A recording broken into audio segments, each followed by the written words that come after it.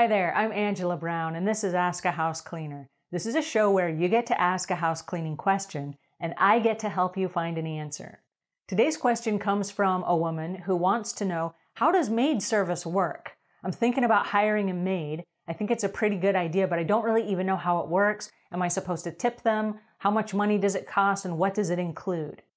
That's a great question because a lot of people are new to hiring a maid or a house cleaner. So the very first thing I want to mention is, why are you hiring a house cleaner or a maid service? There are lots of people that know how to clean their own houses, but if you're deciding that you want to hire a maid, why is that? And your why needs to be very clear, because if you just think somebody's going to come in and clean your house and boom, you're not going to have to do anything anymore, then we need to have a conversation. So here is that conversation. When you hire a maid, what you're doing is you're replacing your time. You're outsourcing some of your personal time that you would be cleaning your house to someone else, so that it allows you to spend more time with your family, or more time on your business, or more time on your hobbies, or doing things that you want to do. So first of all, what is that thing you want to do that you're going to do when the maid or the house cleaner comes? Because if you don't have a very strong why, when they come and they give you a price, you're going to freak out and you're going to go, oh, that's a whole lot of money. I'm not doing that. But if you've decided this is a time for you to outsource something, why? So once you have your why in place, it becomes very clear that this is more important and it's worth more of my time and energy than cleaning house. So once you have your why in place, then it's time to start calling. Now, where do you go to call for a maid? There are lots of different places, but one of them is Facebook. If you belong to a neighborhood Facebook group, I know that my neighborhood has a Facebook group that's only for the people in my neighborhood. So I could jump on there and say, hey, who knows someone in this neighborhood that could come clean my house? And you will get recommendations from house cleaning customers that live in your neighborhood. And these are people that are currently working for them. Hey, we have so-and-so come over to our house and she does this, this, this, and this. And you can get a feel, even before you make your first phone call, you can get a feel for how that house cleaner works. Now here's the catch. Every house cleaner and every maid service operates a little bit differently. There are a variety of different services that are available, but you're hiring a human. And there are certain humans that, because they have a bad back or they have bad knees, they're not going to get down on the floor and hand scrub your floor. And so if that's what you're looking for, you need to be aware that not all services work alike. So what you want to make sure of is the service that I'm calling a good fit for me? But how do you know that? You don't know that unless you've clarified what you need. Having said that, you need to sit down and you need to get a pen and paper and you need to go through every room of your house. Is this important to me? Is it important that this china cabinet be dusted every other week?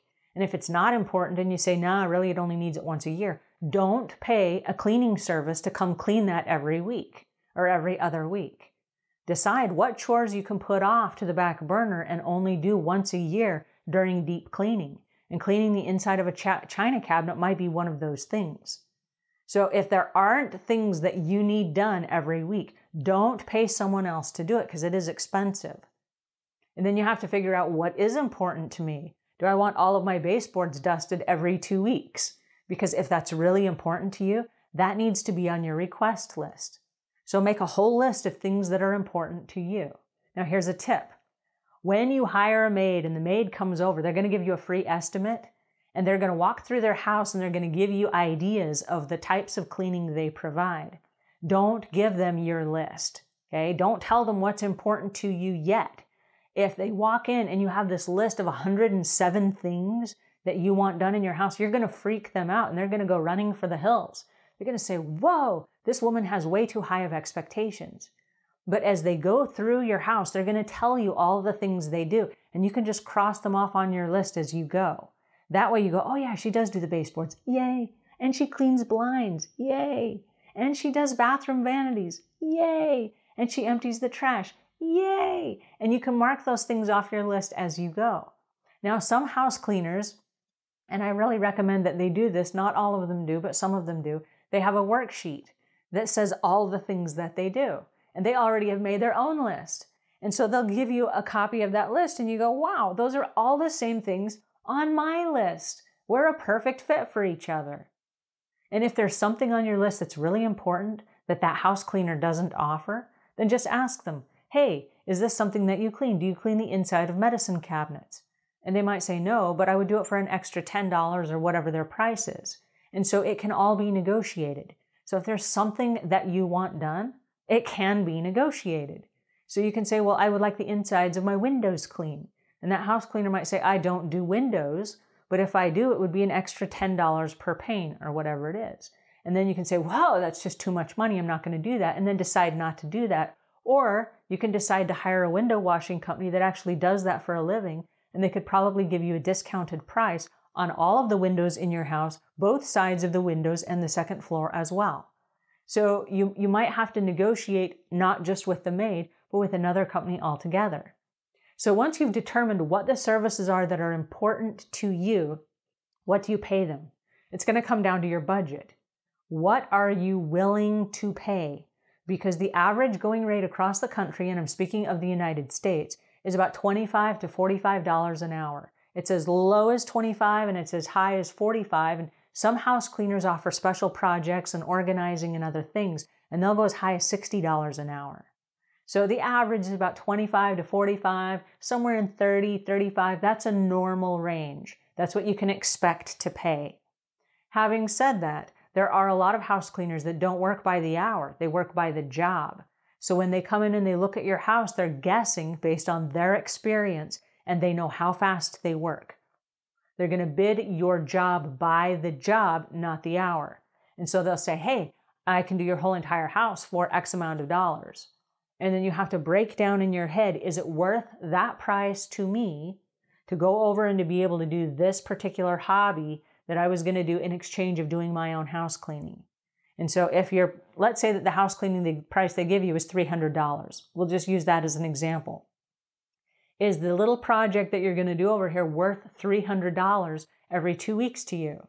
For you to stop and be able to do that, if you're starting your own online business and it means you have to take time to create these products, it's totally worth it. You're going to get your money back because you've started the small online business and you have this hobby. You can tax deduct your house cleaning because you work out of your house, right? So there are benefits to hiring a house cleaner if you do work out of your house, but it's going to determine what this special project is, your reason why. What is the reason why, and is it worth the money you're going to spend?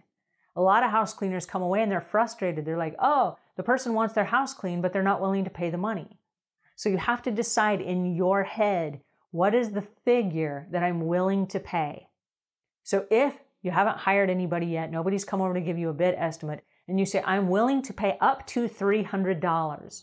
When the house cleaner comes and they give you a price of $425, you can say, I'm sorry, I can't do that. My budget is only $300. And then you can negotiate again. I would love for you to have the business. You seem like a nice person. I would love for you to come clean my house. What can we knock off this regular list that you do to get it back down to $300? Because I cannot pay a penny more than $300. And you'll find that a lot of house cleaners are willing to work with you. But you can't expect them to do everything on your list if the price is not compatible with the price that the house cleaner or the maid is offering. Okay, and then what do you tip them? You do tip them. Yes, house cleaners and maids love tips. They are just like any other business owner. They're working for money, and they love extra money when you're able to give it to them. So if your budget is $300 and they say we can do this for $235, now you have a little window where you can add extra tips in order to boost their incentive for doing an excellent job. And I'll tell you a secret. If you're going to hire a house cleaner and you regularly give them tips, they will jump through hoops to try to please you and to try to give you a lovely experience every single time. Because I'll tell you what, a lot of house cleaners are motivated by money. And so if you have an extra window, you are willing to go as high as $300, be generous. Don't be skimpy, be generous. Because for the same $300, you can get exactly what you're paying for, and you can give a little something else. So make it worth the house cleaner or the maid's time. And then the next thing that I might recommend to you as you're hiring a house cleaner is once you have given them your list And this is not give the list up front, but this is the negotiated list that you've agreed to. Once you've given them that list, trust that they know how to do their job, and then back off. You do not want to micromanage these people because, like I said, these are humans. They work off inspiration. They work off the tips that you give them. So if you want something cleaned that maybe they skipped, let's say that you want extra attention in your bathroom, then you can give them a tip and say, thank you so much for the amazing job you do. I know that you always work to your very best, and I really appreciate it when you focus on my bathroom. That means the world to me. They're going to go, oh, the bathroom. Wow, that's a hot button. Wow, I will. I'll focus extra time on the bathroom. And you can say it in such a way that it's so pleasant. I really appreciate it when you do. Thank you so much. Here's a tip. They're going to jump through hoops next time to make sure that your bathroom has extra care and attention because that is a hot button to you and they want to please you. And so it's a relationship not where you're nagging and where they go home hating you, but where you gave them a tip and you are encouraging and you appreciate them and you acknowledge what they've done that's correct. They're going to jump through hoops to try to make it better for you next time. So should you hire a house cleaner? Yeah, go ahead. Life is short. There's so many things you could be doing with your time because you're not going to get the time back. You can always earn more money, but you're never going to get that time back. If that's time that allows you to spend with your spouse or time with your kids or time on a hobby or just time off for you, it's totally worth it. So hire a house cleaner. Just jump out there on a limb and do it and enjoy the process. Alrighty, so that's my tip for today. And until we meet again, leave the world a cleaner place than when you found it.